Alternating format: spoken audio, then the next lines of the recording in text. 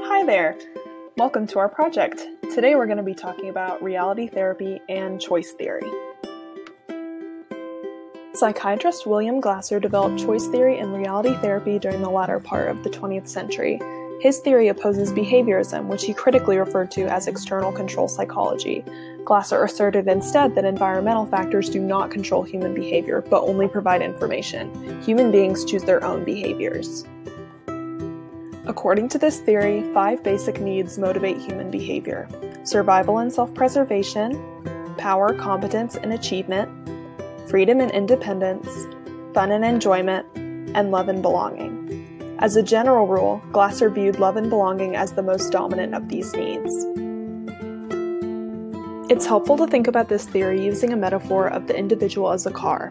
Every car needs an engine, and the 5 basic needs power the choice theory engine. A car also needs somewhere to go. In choice theory, all people are trying to reach a destination known as their quality world.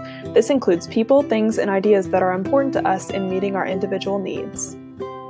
To get to our quality world, the car uses a front-wheel drive system called total behavior. In Glasser's theory, all behavior is total behavior. It is made up of our thoughts, actions, feelings, and physical state. We consciously control only the thinking and acting elements of our car.